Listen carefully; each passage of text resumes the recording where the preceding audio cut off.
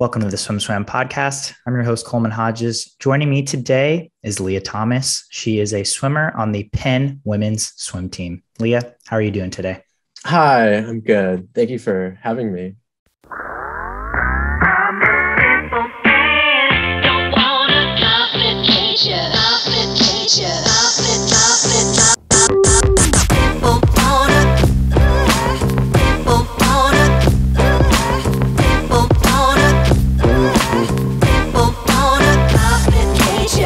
I'm excited to sit down and talk with you about your journey through swimming and through transitioning into becoming a woman. First of all, can you take us through that transition period for you? Why it was the right time when you decided to start that transition and what that process looked like for you? Yeah, sure. So I started my transition period in May of 2019. That's when I started hormone replacement therapy, which is the medical transition for trans people. For trans women, it's a combination of estrogen and testosterone blockers, which basically gives you female puberty, and you see fat redistribution, muscle loss, facial changes, all that. And so I started that in May 2019. I'd first realized I was trans the summer before in 2018. There was a lot of uncertainty. I didn't know what I would be able to do, if I would be able to keep swimming. And so I decided to swim out the 2018-2019 year on the men's team as a man without coming out. And that caused a lot of distress to me. I was struggling, my mental health was not very good. There was a lot of unease about basically just feeling trapped in my body, like it didn't align. And so after a year of that, I decided it was just not working out, and I wasn't able to focus on swimming or school or friendships as much as I wanted to. And so I decided it was time to come out and begin my transition and start everything. And so I came out then to my entire team early in the fall of 2019. And I then loved swimming and wanted to keep swimming. And so that 2019-2020 school year, I was in a very awkward phase where I was on the men's team, but transitioning to a woman, basically. And as a quick side, was this your junior season? Yes, this was my junior year. So 1920 junior season. Mm-hmm. Yeah. Okay. And so I, continued to train, and then competed as much as I felt comfortable, but being in the sort of early stages of transition, it was a very awkward experience of basically being a woman competing in a men's meet. Was uncomfortable. And so I didn't compete that much. And then in the summer of 2020, after I had completed my 1 year of testosterone suppression under HRT following the NCAA guidelines, I submitted all of my medical work that I had been collecting for the past year of hormone tests and medical notes from my doctor, and sent all that into the NCAA. And they approved everything, and I was clear to compete on the women's team. Um, but then with COVID happening, um, the Ivy League and Penn canceled the swimming season. And so in that late summer, there was a lot of uncertainty about what the NCAA would do regarding eligibility. And I decided I didn't want to take any risks with my last year of eligibility, especially given how important it is to me to be able to compete and swim as my authentic self. So I took the past year, the 2020, 2021 school year off. I didn't do classes or swim. I just took the year off to save the eligibility. And then that brings us to this year where I'm back enrolled in school and swimming on the women's team and competing after a little bit over 2.5 years of hormone replacement therapy and feeling good and ready to swim. Were you training during that 2020-2021 season at all? Were you in the pool? Very on and off. It was very difficult to find consistent access to pools and for long enough stretches of time to like get real workouts in. I could reserve a YMCA pool for an hour, but it was very inconsistent and very difficult to keep up intense training. Yeah. So on that topic of intense training, when you started the hormone therapy, the testosterone reduction, can you tell me about how the effects you felt in the pool from that, and what training was like, through 19, through 20, and even now, and especially if you're still in hormone therapy or testosterone reduction currently? Yeah, for sure.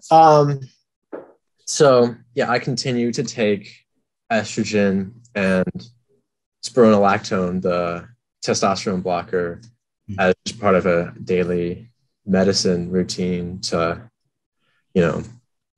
continue with transitioning, as it's an ongoing process that doesn't have, there's no clear endpoint of a medical transition. And so I continue to take those. And it's been a very interesting experience swimming and training while taking HRT, as I've experienced a lot of muscle loss and strength loss, and getting back in the water at the beginning of the year, just struggling to be anywhere close to where I was previously is very interesting. And so I have to readjust my goals and what I think of as a good time or a good pace to hold in practice, as times and paces I held in practice and in meets before, I'm often nowhere close to now. And so it was a weird adjustment and a lot of just kind of unknown and comparing day by day, where I'd go times in practice and my coach would be like, well, it was way off what you used to do, but for now, I think it's good. And so and so over time, it's gotten easier as I have been on hormones for longer. I have more sort of times to compare it to, rather than comparing everything to pre-transition times, which aren't really accurate to, I guess, my current ability. Yeah, that sounds like quite the process. So how have you come to terms with times generally, for both training and racing? Do you feel like you've found an answer or goals to set? because because of that difference that you just Mm-hmm. spoke on? Um, in terms of goals, it's sort of just, pre coming out and pre transition, there was a lot of, I had a lot of uncertainty about my future in swimming and whether or not I'd be able to keep swimming at all. And so I'm just thrilled to be able to continue to swim. And I love to compete, and I just love to see how fast I can go. And it's sort of an ongoing evolution of what I think I can go based on how my training sort of progresses and evolves. Uh, you did break Penn school records on the women's side. What can you describe what that sensation was like for you? Especially after officially being on the women's team, and I'm guessing just feeling in a good place with your transition. Mm-hmm.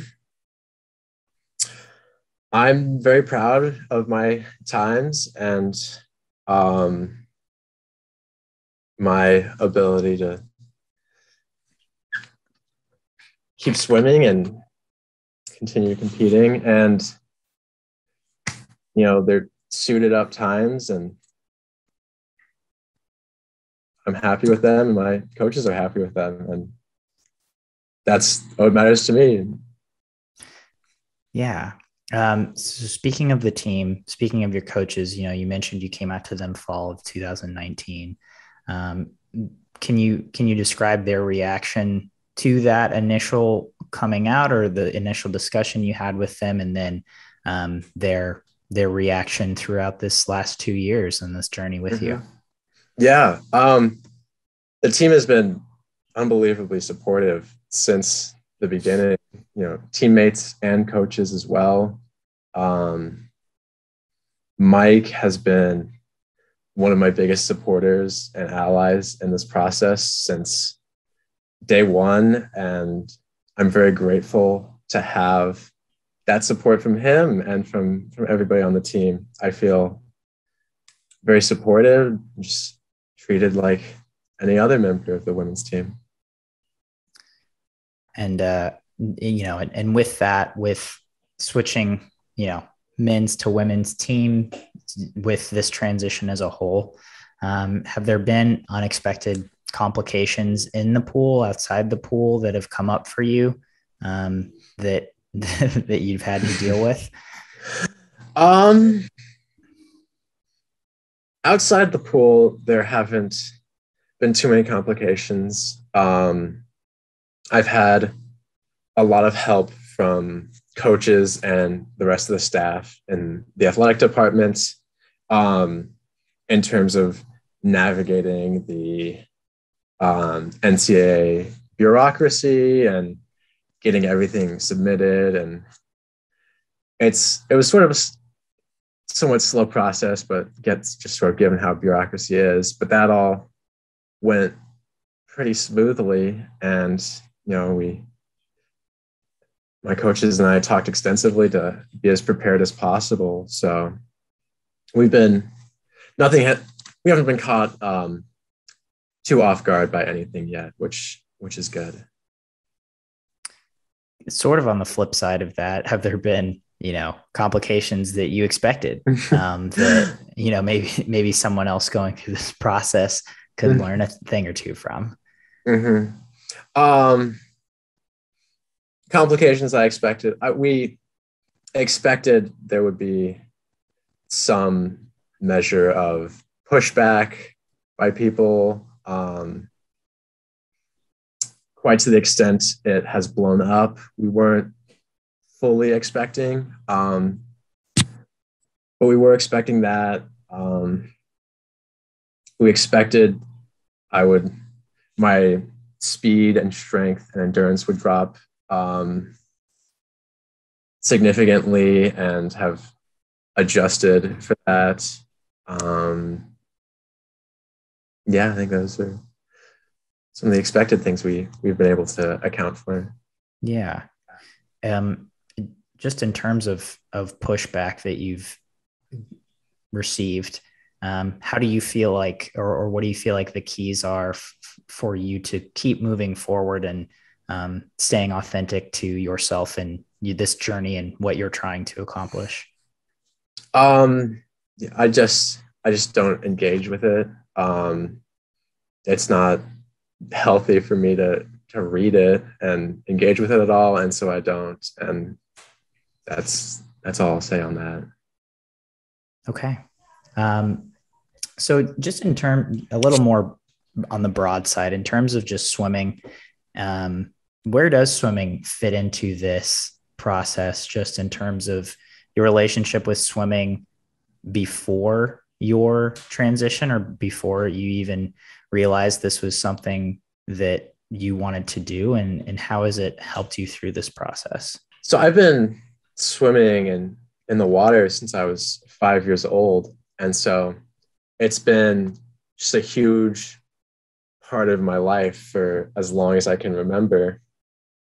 Um, and in realizing and accepting the fact that I was trans, that sort of sense of certainty and comfort that swimming had always given me was sort of thrown into question. And so that was a very difficult experience. But in continuing to swim uh, after transitioning has been an incredibly rewarding experience, as I can continue to do the sport I love as my authentic self. And that experience in swimming, and basically being in a swimsuit 20 hours a week, has sort of helped me with accepting my body as it is and being proud and comfortable in my body and in who I am. I do feel like that is one thing that swimming gives a lot of swimmers, right? Yeah. Is it is, when you spend that much time in a swimsuit, you just kind of becomes the norm. Yeah, you just become much more comfortable in it. So that's really great to hear. It's really great to hear that swim stories, however they may differ, a lot of them can, have a lot of continuity within all of them and within the swimming community. Do you, from going to training from the men's team to the women's team, I went to a Penn practice and, it seemed like the men and women swim together a lot of the time. Do the kind of sets you do or the training you do, obviously we talked about the times, but just do the sets or do the personnel, has that changed too much for you? It really hasn't. Penn's a combined program, and so we have the same coaching staff for both teams. And so Mike has taken the distance group for many years, and so that's been able to been very consistent, as the distance group, both men and women, train together at the same time most days. And so my training group hasn't really changed too drastically either. So there's been good consistency there, which has helped sort of figure out how times work now. It certainly seems helpful on the training end. And so then on the competition end, you've been competing, as you said, you went through NCAA, you went through all the compliance, and you are now competing as a woman in the NCAA. In going through this process, do you have an opinion, or has this formed how you feel, or what you think standards should look like for a trans woman competing in female athletics? Yeah, I do have some thoughts. So I don't know if you're familiar, but the IOC recently released a new set of guidelines for inclusion on transgender and intersex athletes. And I think the guidelines they set forward are very good and do a very good job of promoting inclusivity while keeping competitional integrity going, where the IOC guidelines are that each sport basically has to come up with eligibility criteria for what constitutes an unfair advantage in that given sport. And then everybody is able to compete in the category they're most comfortable with, unless there's a proven unfair advantage that they have. And this does a very good job of including trans women and not invading anybody's privacy or making anyone feel uncomfortable. Yeah, I think those guidelines are very good. Do you know if swimming specifically does that fall under the USOPC, USA Swimming, the FINA to make the swimming guidelines for that? I don't know off the top of my head. The guidelines are very recent change, so I don't know what USA Swimming has done yet, but those are the new IOC guidelines, and I think they do a really good job. Mm-hmm. Again, in terms of NCAA, did you feel like everything you were asked to do was reasonable, or did that form an opinion on just throughout that process? Did you feel like you were treated fairly, equally? I did. I think that was fair. CNCA has a 1 year of testosterone suppression rule, and I submitted my blood work that I had gotten over the years, and it was submitted and accepted without issue, and all went very well.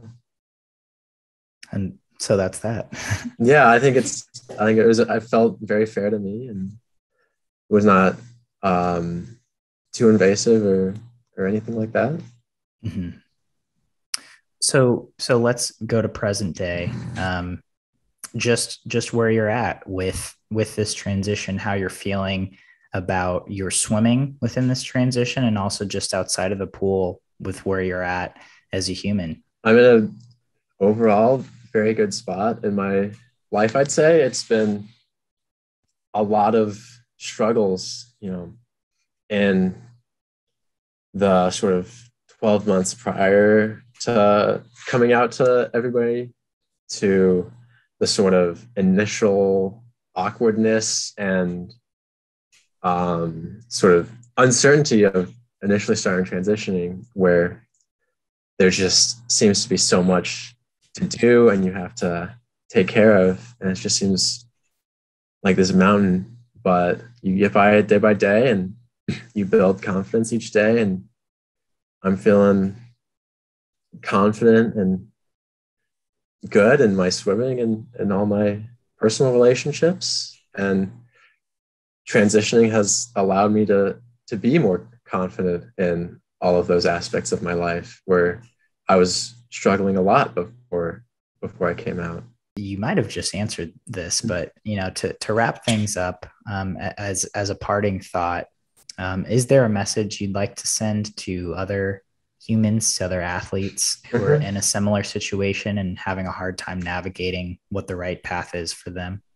Yeah, my biggest message for other trans athletes is just to know you're not alone, and there are other people going through what you're going. And I was helped greatly by a couple of trans athletes who were a few years older than me, and in being a visible and trans athlete, want to pass that sort of visibility forward to the the younger trans athletes and let them know that they're not alone, and they can continue to do the sport that they love and be authentic to who they are. Okay, quick follow-up. I didn't realize this. You mentioned you were helped by a couple older trans athletes. Can you speak just to in what ways they guided you through that? Yeah. I can say my biggest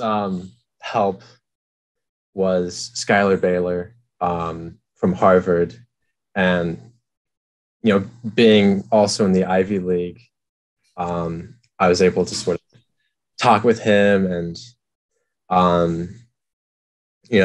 him being a few years older than me and having gone through it, sort of had experience to help me in going through my journey and giving me advice and his wisdom. That is a really great message to hear, and to know that there are other trans athletes out there, and that the network is open.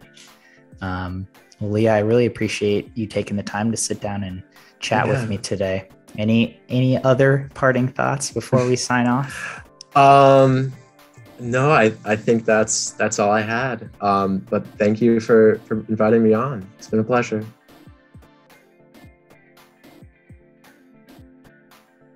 You've been listening to the Swim Swam podcast. Stay tuned for new episodes every week.